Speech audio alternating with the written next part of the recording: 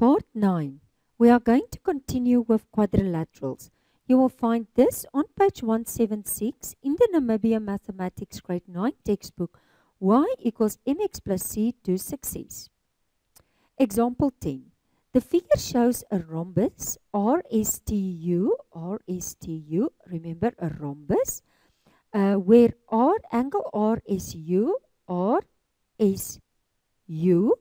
that angle is 36. UT is produced to X such that US is equal to SX. Okay, so this is an isosceles triangle. Find angle UTS. Okay, now angle UST is 36.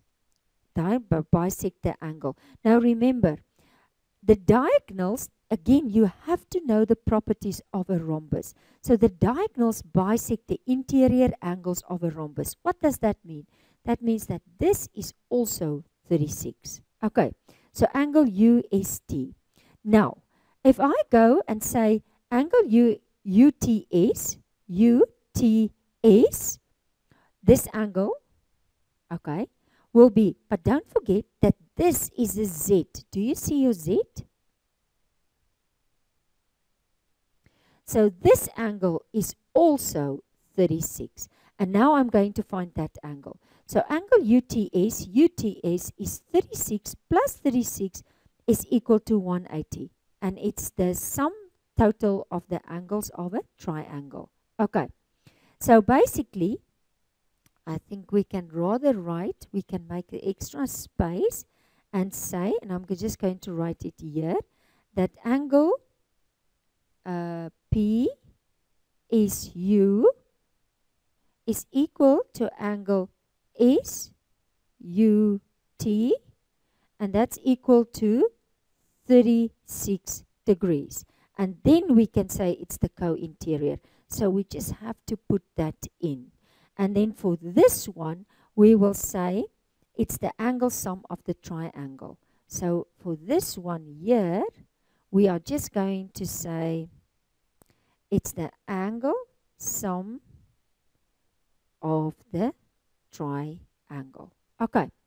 Okay, and then I just subtract, and then I get that this angle is 108. So this one will be 108 degrees.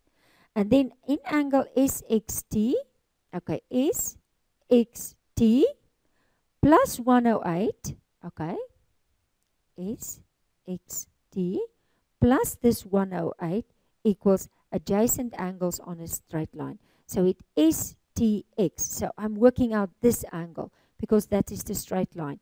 And then this one is 72. And then I will say angle SXT, okay, SXT. So remember that the base angles are equal. So if this one is 36, then this one will also be 36. And now I can work out angle, let's just see, TSX. Okay, where is TSX? I can now work out that one because this one is 36 and it's also the angle sum of the triangle. I solve the equation and I get 72. And then the last one, what type of triangle is SXT? Okay, let's just see. SXT. So what did we find? This one was also 72. Now, if that will be equal, can you see that the base angles will be equal? So this angle will be equal to this angle. Therefore, it's an isosceles triangle. Okay. I want you to do for me number A. Try now 10, number A. You can stop the video, and as soon as you are finished, you can continue with the video. Okay, let's start. Try now 10. And we are going to focus on number A. The figure shows a rhombus ABCD. Okay, let's just find it. ABCD. There's my rhombus. Okay. The diagonal AC is produced to E. Okay, AC is produced to E. So that AD, let's just find it.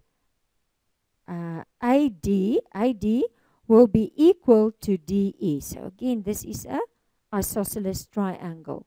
If angle ACD is 62, calculate angle ABC and ADE. Okay, let's start. Now, we are going to start by saying angle ACB is equal to 62 degrees. So ABC will be equal to 62 degrees. Diagonals, okay, it's ACB. It's this one that's 62. Because a rhombus, the diagonals bisect the angles. Okay, and we can just write it here. The diagonals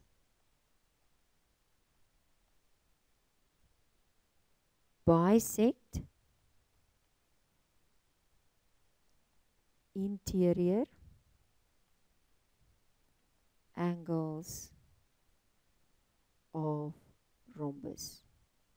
This is very important that you know the properties of a rhombus. Okay, because it helps you to find the answers. Okay, now let's start. We are going to say angle ABC. Okay, let's just find it. ABC, this one, this one, this one. ABC plus this 62 plus this 62, okay, is equal to 180. So basically, I'm just saying that, can I just show you?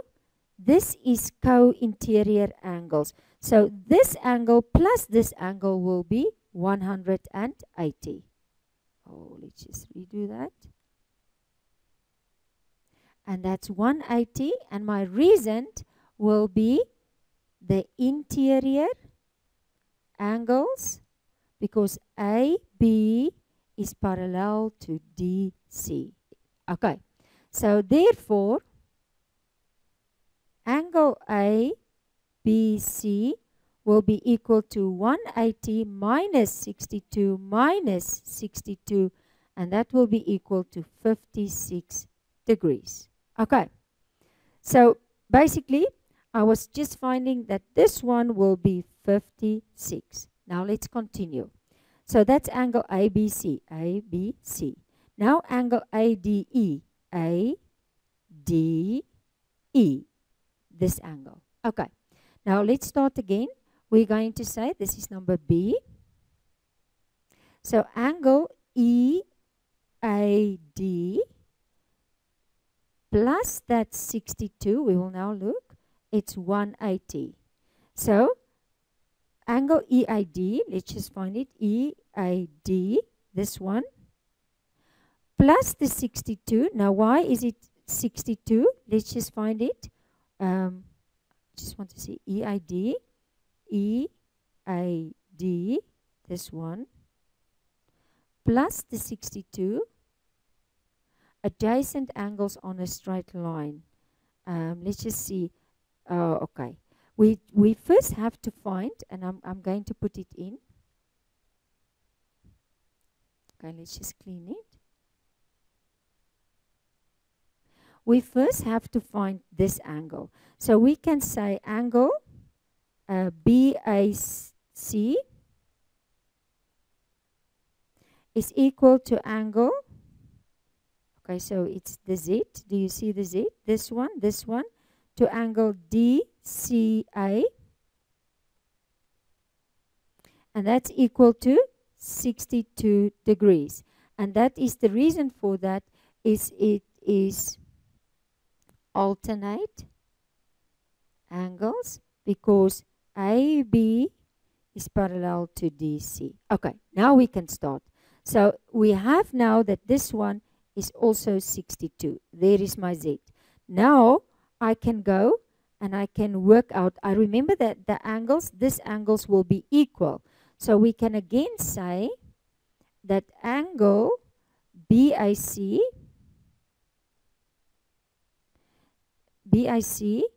is equal to angle DIC, and it's again that reason, diagonals bisect. I'm just going to make a cross. You can write again that. Diagonals bisect the interior angles of a rhombus. Let's just move up. And now we can start and say angle EID plus the 62 is equal to 180. So we are working on this straight line. Do you see? And now that will be adjacent angles on a straight line. Okay. And now we can just find angle. Okay, we're just going to find this one. So angle EID is going to be 180 minus that 62, and that's going to be 118. So this angle is going to be 118. Okay, and now we can go on with ADE. So we want ADE, and now we can say angle DEA is equal to angle ADE, and that's equal to, let's call it x. So we are basically going, and we call this x and this x because this is base angles. And we are going to write it as base angles of isosceles triangle. Okay. And then we are going to find, okay, now we're going to work in this triangle. Just move it up again. So we're just going to say x plus 118 equals 180. So that will be 2x equals 180 minus 118, and the answer will be 62. And I divide 2 and I divide 2, and the value of x will be equal to 31 degrees. So let's just end nicely by saying, therefore, angle ADE equals 31 degrees.